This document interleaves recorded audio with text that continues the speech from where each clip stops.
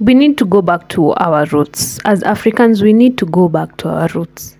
And by our roots, I mean not paying for stuff that we're not supposed to be paying for. There's no reason whatsoever we should be paying for food when you can grow it on soil in our land, our ancestral lands. There's no single reason why we should be paying for water, because literally just get a tank and put it in the rain and collect the bloody water yourself. There's no single reason why we should be paying to go to school, because if you have a skill, just teach your children.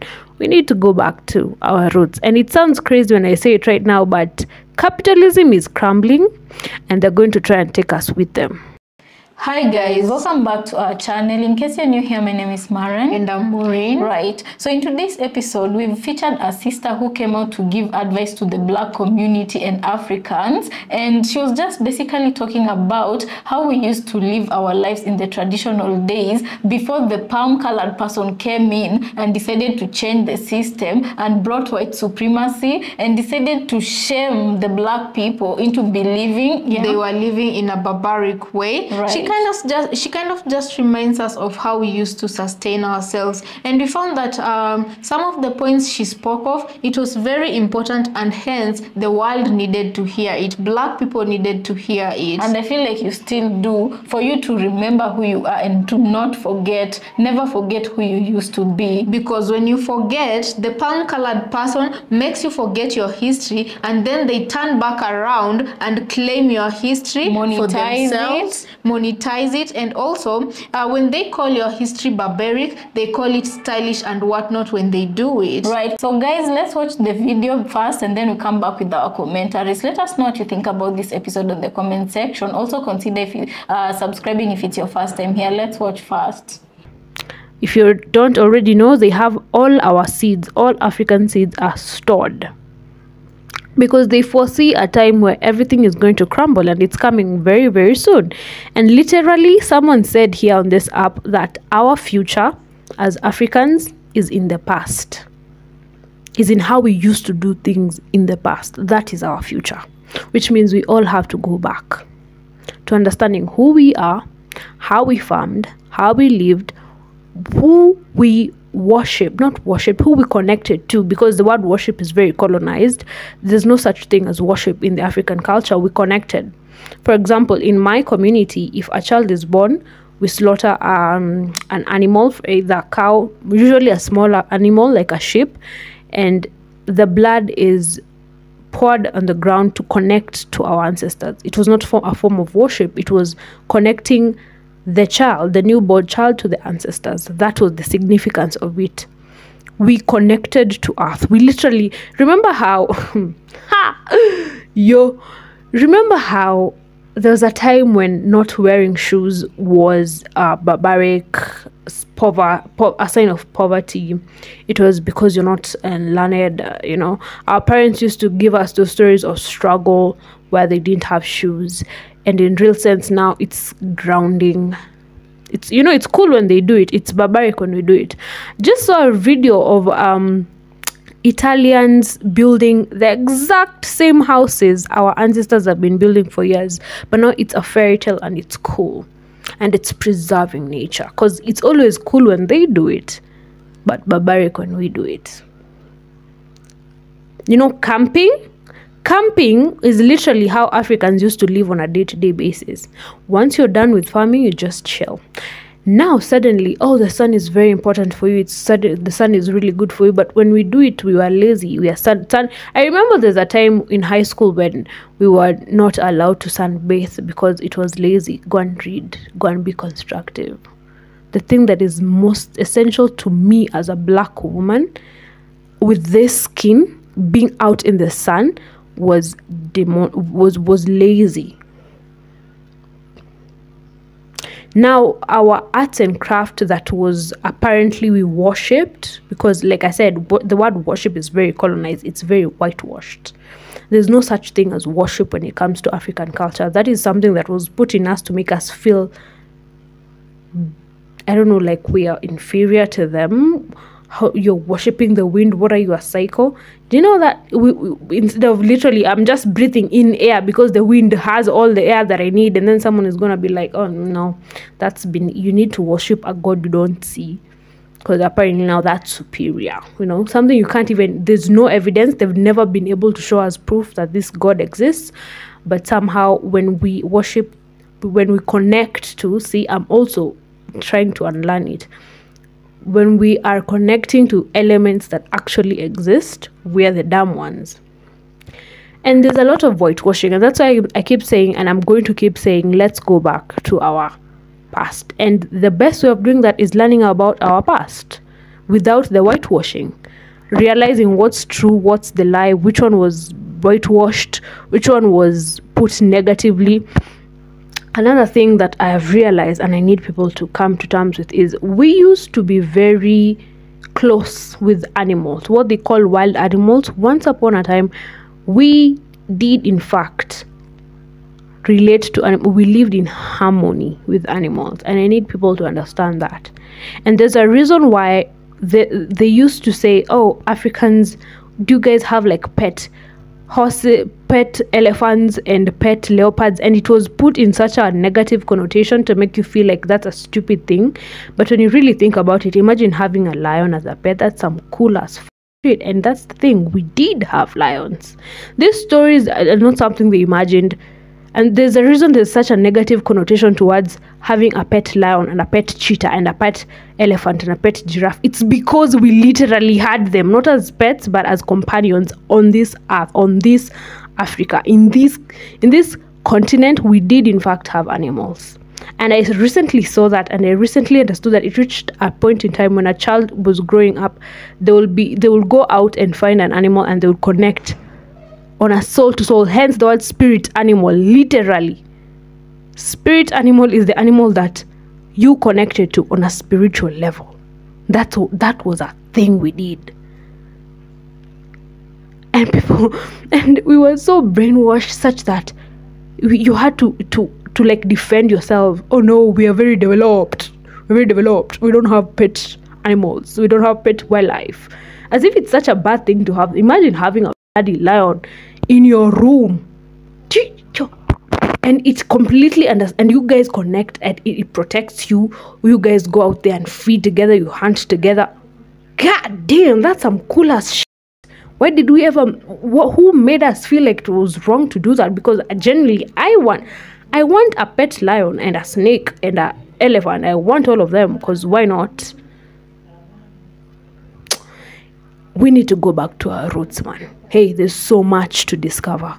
Yeah, guys, welcome back. Let us know what you think about this episode on the comment section. And you know how I felt so warm and so good when this lady, when we were hearing her speak. Yeah, because we grew, also us, we grew up in a time where we found that people here in Africa, I'll just speak for Kenya, okay? Neighbors used to share things. If you feel like you don't have salt, you just go to the next door neighbor and ask them for something, right? Right. And unlike nowadays, growing up, actually, especially the two of us, a lot of the food we used to consume was very organic, and it was homegrown, straight from the garden, very fresh. Unlike nowadays, right? And when this sister said we shouldn't be paying for anything, let that sink in. You should be living, but you should never pay for anything, because when God made earth, He made it sustainable for the human life, right? Right. So you're asking yourself, how did we find ourselves in such a position where you feel I feel like to barter everything with money? Exactly. Like, for example, if I have maize and I don't have vegetables, I have to remove something that is a currency, that is a common currency, in order to go and obtain that vegetables. While us growing up, if I had vegetables and this one had unga, all I had to do was literally walk up to her house and ask her, you know what, I haven't harvested my maize, or the ones that I harvested, it has finished. Can you please help me with flour? And the life back then was very sustainable because people weren't living in fancy houses. Man discovered how to build homes. But you look at, not that I'm saying, guys, not that I'm saying that people need to live on trees or what. Good, yes. But why can't you find a system why do we have to monetize everything? Why can't we find a system where, because we have enough trees, when you cut down timber to build a house, you can plant what is it called, a tree, replace the one that you've cut down. So I feel like in a way she makes sense. We could have found a way to live to sustain ourselves from what we have from the planet without having to include money. She mentioned something about Africans buying things they don't need. You tell me how we got to this where we put on clothes, yet we had our own systems, and these ones are things you have to buy. But our ancestors, how they were living, they used to make their own clothes. And then, you know, also something that she said that is, I think, the biggest takeaway for me. For Africans, our future is in our past. Right. Our future is in our past. And what she meant by this is, you know, right now, my sister and I, we've grown in a situation where we don't know how to farm. True. But had we grown 2 generations behind us, we would have grown up knowing how to farm. Our future is in our past. And I feel like right now the society of African has been curtailed in such a way, they're purposefully making it impossible for the next generation, for those traditions to be passed down to the next generations. Because even as we speak here in Kenya, agricultural laws are being passed that it's not good for the African people, the Kenyan people. Right. Yeah, and also they're making it illegal for anybody to farm, even this garden to table kind of farming. They're making it illegal for people to farm if you have not attended a college, university. What are they going to teach in those colleges? There that our forefathers didn't teach our parents. And for you to learn, you have to pay money for that. Right. And then you have to even go with the mindset that with Bill Gates, you know, he's messed with everything. He's messed with everything. So what are you going to be taught there? Bill Gates knowledge. Yo, man. Another thing also, she when she was talking, I was remembering a video I saw on TikTok a while back. You know how there was a point in time where there was this trend where Nigerians were going abroad, they were having biracial babies. Now that became a trend. You know what I'm saying? So you found that a lot of babies who are light had these African names. Right. You know, they could even be white passing. Exactly. So you see someone being called Charles James Okochukwu. Or just both Nigerian names. Yeah. It came something, just Nigerian names. You and know, that person is totally white. And then you see a black passing baby. Not even black passing baby, a black person in Africa, because they are taught to self-hate and not to like their culture and everything. So they abandon it. It even relates to the names they give their babies. Guys, if I tell you somebody is busy calling their kids Alejandro in Africa, Alejandro.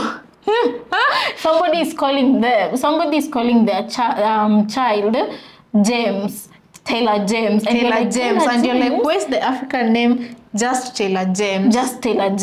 And then another thing she said, you know, she said in Africa a long time ago, we used to walk barefoot. And you know, that was our way of connecting to the earth, like really connecting to the earth.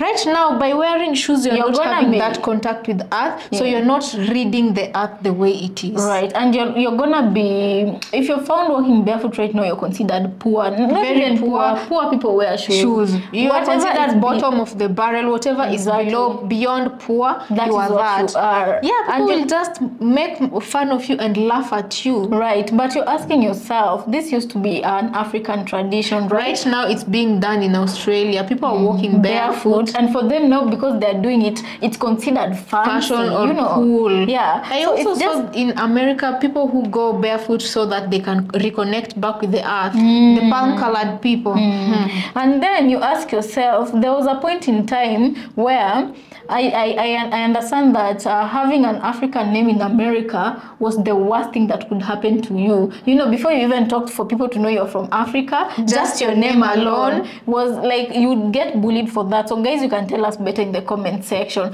But right now, like, you see how Africans are giving up their names. White people are taking up those names. Somebody, you find a palm-colored lady who's married to a Nigerian man, you're very happy to and she wears that name like with pride. And let's talk about our clothes, the African fashion attire. I've seen a lot of videos, a lot of pictures where, especially in weddings, right, where palm-colored people who are getting married to Africans in the continent, they adopt that culture and they're very proud to wear the clothes, you know. And some of them, this big fashion house, who take designs from this, I've seen from the Maasai community. I don't know which brand it was, but it was one of these big brands that they hold fashion shows for. And then they go, just what the colonizers usually do. They don't even change anything or credit to where it's coming from. They just say they've discovered new fashion, new patterns, and they're selling it at a very high price, you know. So guys, let us know what you think about this episode. What do you have to say about what this sister is saying? Because I feel like it didn't just take somebody, some colonizer somewhere for this to happen, but I feel like we all participated into making the society what it is right now, each and every one of us. Because the biggest thing she said was, when we leave our culture and abandon it, they take it up and adopt it. They adopt it, not just that, they also monetize on it. Yeah, it's what I'm asking myself, like 5, 10, 50 years down the line, they'll be having all our culture. And the way, the way they say, the black culture is usually vibrant and the white culture is somehow just there. Let's wait and see. Because she mentioned something about Africans being able to sustain themselves in terms of natural resources, farming, like water, getting water to drink and cook. So, back in the day, African people did not have this system of bottled water and I don't know what, this, that, and that. Black people knew how to collect rainwater and they knew how to preserve it in order for it to be clean and to be taken, right? When the palm-colored person came, they came with water treatment stuff, this, that, and that. And you guys, bear in mind, Africans already knew how to preserve water and how to clean water, but they came with their big machines and all. Yeah, let's just say in this case, they both had their own technology, but because the palm-colored person saw himself superior back in the day, they said theirs was the better whatever, and they started shaming Africans into collecting rainwater. Right. So guys, as you prepare yourself to go for camping, remember that it first started in Africa. It was an actual way of living for our ancestors. And remember also, when they built those huts and credit it to Italy and say that Italy is preserving a good history well known to Italians, you people, that palm-colored people used to live in structures that looked like horse barns. Barns. I don't know, but you guys know what I mean. Barns or barns. They used to build their house like in Vikings. That is the image we are being told. Yeah, how they used to build their houses. And then right now they're taking the African heart-shaped design and calling it their own culture. But guys, let us know what you think about this episode. Right, let's catch you on our next. As usual, we thank you so much for joining us. And remember, don't forget to subscribe before you leave.